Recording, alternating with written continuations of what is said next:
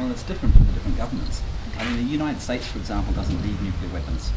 I mean, if you're looking at the idea of what they're there for, which is to deter another country from attacking by having, you know, a strong physical force, the United States has got the biggest armies, the biggest military, the biggest capacity for force projection and use of force of any country. Yeah. So for deterrence, if there is a role for nuclear weapons in deterrence, then it's not the big countries that need them, it would be the little countries that don't have strong military.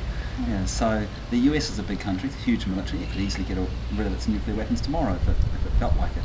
So that's not the reason that they're holding on to them. I mean, they're holding on to them because it gives them another powerful position. It's another tool to add to their quiver of power. Okay. So in that respect, you have to convince them that they will be better off in terms of their relationships with other countries if they're non-nuclear. Okay. And there, better trade, better interrelations with other countries. And you could actually be seen as a security maximizer. Yeah. Now, I think a number of them already realise that. Yeah. And so you have some of the candidates, for example, the president, saying they will lead initiatives for a nuclear weapons-free world. Where are the forces that are stopping them? Well, it's those who have a vested interest in the nuclear weapons. So these are the scientists who are designing the weapons and modernising them, and the corporations that are making them. So that's the area in the United States, for example, where there needs to be effort. There needs to be effort to isolate the corporations that are making nuclear weapons and stop funding them. Okay. And that's not just happened by the United States. I mean, these corporations are actually on the stock market, and individual investors are investing in them. Other countries have their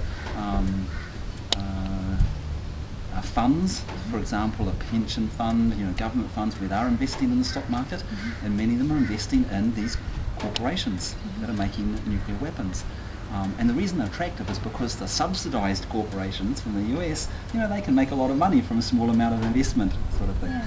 So Norway has already done that. Okay. Norway, between 2004 and 2006, their pension fund divested from Lockheed Martin, McDonnell Douglas, the big companies that are making nuclear weapons.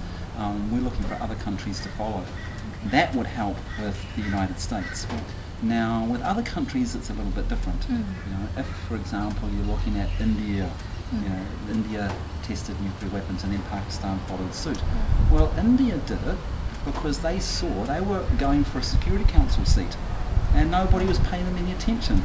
They said, how come it's only like northern hemisphere countries, basically, and the West plus China, have got permanent seats on the Security Council. What about a big country like India?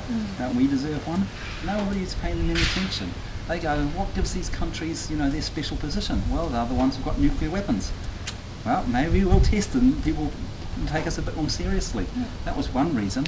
So status was driving status, that. And another reason was that the nuclear weapon states had not kept their agreement under the non-proliferation treaty to eliminate nuclear weapons. India had sort of stayed outside saying, hey, we're not too sure if this is a good treaty. Then, when it continued to happen, that they didn't implement that, and India goes, well, if you guys aren't going to keep your commitments to get rid of nuclear weapons, we'll try and join the club, which is what they did. So for India, you would need to look at changing the Security Council. It's an anachronism that the 5 nuclear weapon states, the official ones, have got veto power in the Security Council. They are the 5 permanent. So if other nuclear weapon states actually had some positive initiatives that they were committed to disarmament, then you could get India to join in.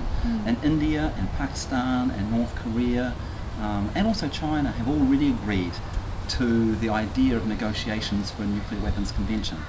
So if the other countries, the other nuclear weapon states agree to that, it won't be hard bringing them on.